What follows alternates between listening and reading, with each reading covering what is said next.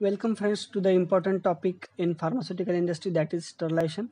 In this video we will see the various methods of sterilization along with the basic concept of sterilization. Here we will cover dry heat sterilization, moist heat sterilization, radiation and chemical sterilization with their benefits, advantages and limitations also. If you like this video, please subscribe to my channel. I keep uploading very useful videos on various topics in pharmaceutical industry. So let's start with the video. First we will see the sterilization concept. Sterilization procedures are used to deploy all forms of living microorganisms in a substance. Sterilization methods aims at preserving the substance for a long time. It involves the application of heat or chemical on a substance like drugs, food, surgical equipment, and nutraceuticals, etc. Methods of sterilization can be categorized in a various categories, but here ease for ease of categorization we have divided this sterilization method into two major parts like hot sterilization and cold sterilization. In hot sterilization category, we have covered the sterilization techniques which use the higher temperature to achieve sterilization, and other sterilization techniques which does not use the higher temperature for the sterilization are covered under cold sterilization. Here we will see in detail each type of sterilization.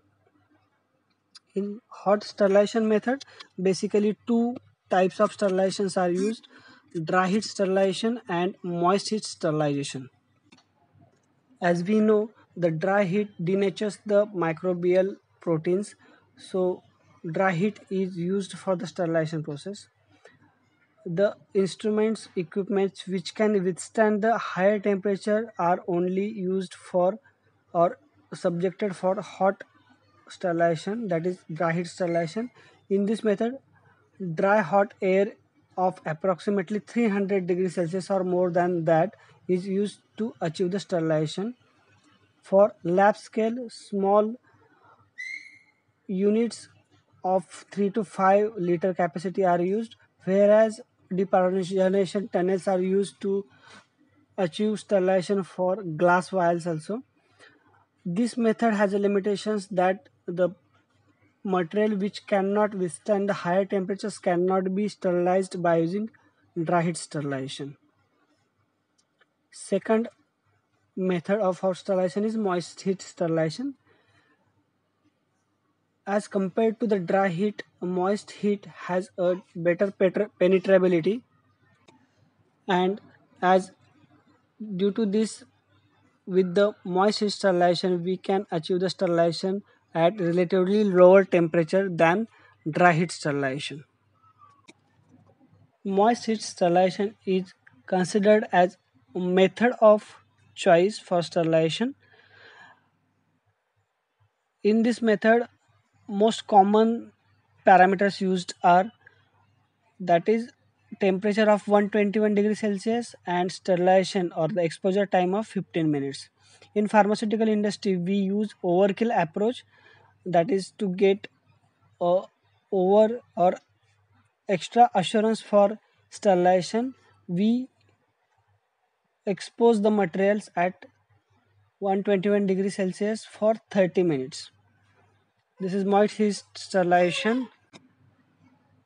Moist sterilization method can be used for both the porous and non-porous loads. This autoclave has some confirmatory or assurance tests like Bovidic test and leak test that has to be done prior to taking commercial load or commercial sterilization processes. Benefit of this moist sterilization is that sterilization is achieved at relatively lower temperature than dry heat sterilization method, whereas some materials which cannot withstand a temperature above 100 degrees Celsius cannot be sterilized by using moist sterilization. For that purpose, we have to use the cold sterilization methods. Now we will see cold sterilization methods. The major sterilization methods which does not include or heat for the sterilization are covered under cold sterilization method. In this method, the important type is chemical sterilization method. Here, by means of chemical, we achieve the sterilization. These chemical sterilizations are then subdivided into the two types, that is gaseous sterilization and liquid sterilization. First, we will see gaseous sterilization. The chemically reactive gases like ethylene dioxide or formaldehyde are used for the gaseous sterilization. They act by alkylation the proteins and amino groups of nucleic acid of microorganisms. After the gaseous sterilization method, cleaning procedure is important as this gaseous sterilization includes a treatment by a chemical gases and that needs to be removed from the surfaces of the instruments or the material that we have sterilized by using these chemicals. Next type is liquid sterilization. In this method, hydrogen peroxide, glutaraldehyde, and hydrochlorides are used for sterilization. It possesses broad spectrum biocidal activity and has found applicable in various things like surgical instruments, specific medical, diagnostic, electrical equipments, and for the surface sterilization of powders. Next method under this category of cold sterilization is radiation sterilization. Radiation sterilization method is used to sterilize the material which cannot withstand the higher temperatures.